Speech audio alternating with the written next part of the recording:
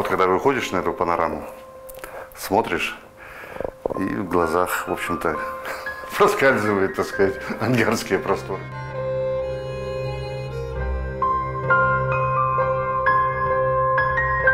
No, Alexander Malyasov is not crazy, he's just a person which have seen river Angara from his windows all his life. And with his new view, buildings, bricks and panels, he just haven't befriended, same as with his new flat. Ощущение замкнутости. It's like I'm living in closed space, you know? This is strange for a man who was living in outer space all the time.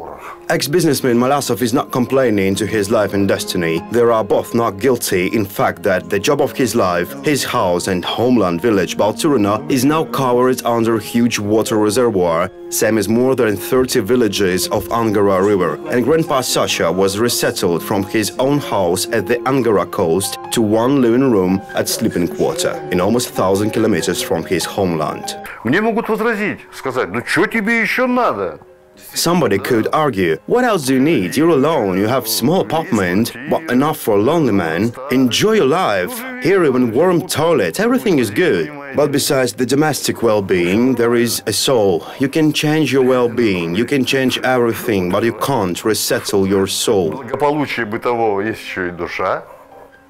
When Alexander is getting bored of television, he's going for a walk. He is also a term that is not understandable for him to go walk. When he was living at the river, he was walking for living. It is the only option to live well and the truly Siberian nature. And now he live for moving, new resort to buy bread and pharmacy. Добрый день. Good day, lady. Validol, please.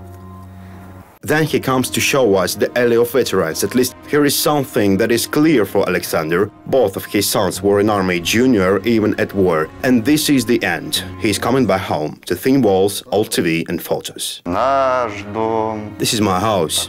The next was my brothers, and the next of it, cousins, and more and more. Троюродные и так далее, и так далее. Alexander Malyasov is second-class petty officer. He spent 3 years at Pacific Ocean at mine trawler, and he did it so good that when he was going home, Admiral sent him to airport on commander's car. И на следующий день меня... The next day after maneuvers, I've been taken by Volga Gaz-24 of my commander to airport of Vladivostok, and in few hours I've been at home.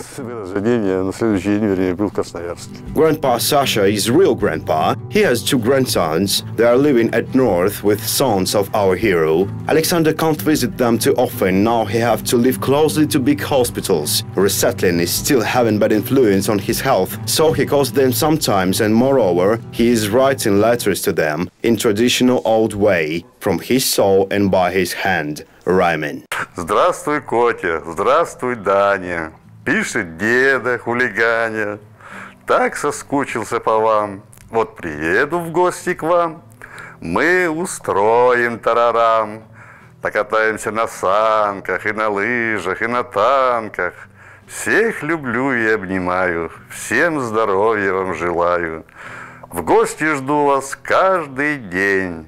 Вот такая дребедень.